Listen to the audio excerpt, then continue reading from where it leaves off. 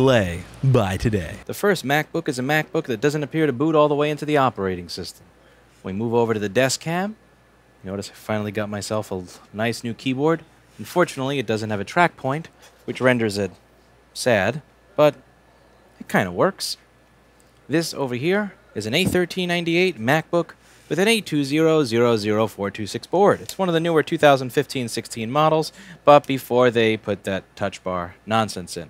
And the issue with this one is that it doesn't boot into an operating system. As you can see in here, it makes a chime noise, you get an Apple logo, and it goes up a little bit, but then it boot loops. It turns on and off and on and off and on and off.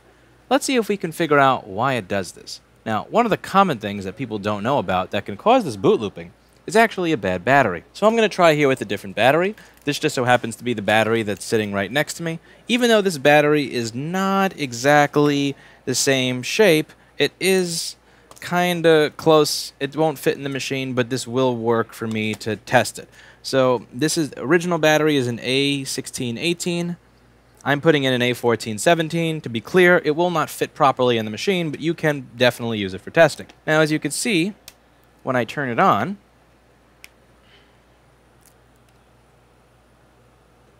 see if this thing boots into an operating system. I'm going to cover this in case it has any names on it that I can't show.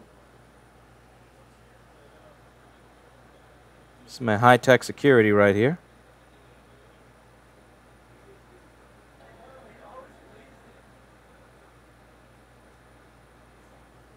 Man.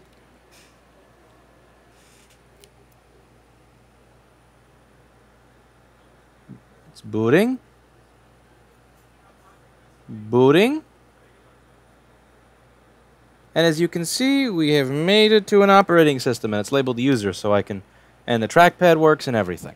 So one thing that's important to know about some of the A1398 Retina MacBook Pros from 2015-16 is that unlike a lot of older Apple products, if you have a defective battery plugged in, it's not that it just won't recognize the battery, it actually won't turn on and boot into the operating system at all.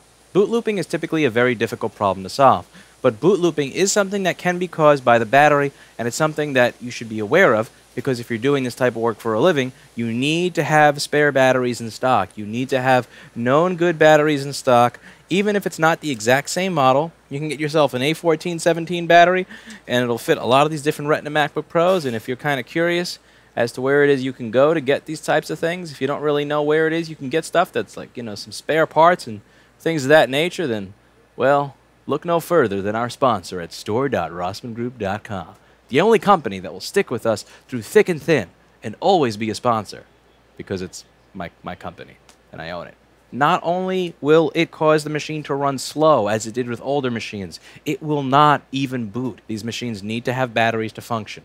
Unlike the older MacBook Pros, where it would work if your battery died, with these machines, if your battery dies, if the glued-in battery that you cannot buy in a normal store, that Apple will not sell you once the computer becomes vintage, that you need a spatula and alcohol to get out of here because it is industrially adhesed into the machine, if this battery dies, your computer is now a brick. It's not just a desktop computer that you can sit at and use as a desktop. If your battery ceases to function on your MacBook Pro, your computer is now a brick. And, well, I think you know who to thank for that. That's it for that one, and as always, I hope you learned something.